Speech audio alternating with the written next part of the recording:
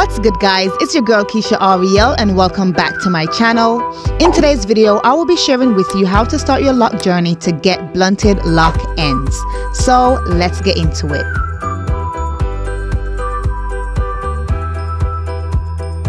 So a few months ago, I had someone left a comment asking how did I get the ends of my locks to be rounded, which in the lock community, this is known as blunted ends.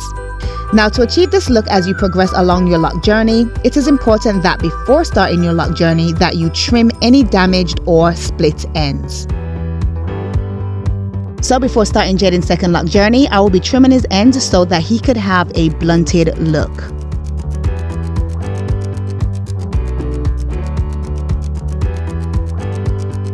To ensure that I am trimming his hair evenly, I am first going to blow dry his hair partially straight, then perform a basic blunt trim. And before blow drying his hair, I have applied my moisturizing hair butter as a heat protectant for his hair strands, as it contains coconut oil and shea butter, which has natural properties that coat the hair strands with a protective layer that makes it difficult for heat to penetrate and damage the hair.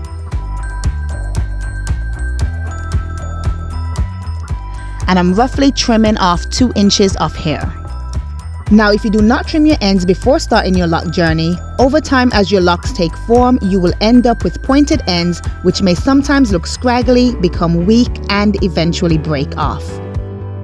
For example, let's take a look at Jaden's hair before trimming.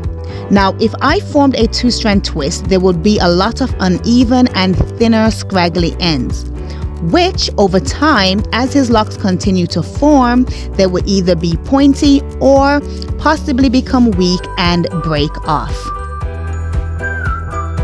But after trimming his ends and installing a 2-strand twist, the ends are more even and will more than likely take on a blunted form.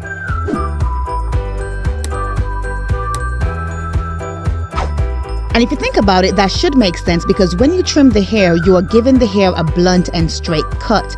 So as the locks continue to form over time, it will more than likely take on a blunted look. So remember to check out the cards listed above and in the description bar below for similar videos like this one. And also go ahead and like, comment, share, and subscribe if you found my content very helpful. So until next week Sunday at 6 p.m, we will be right back here with another video.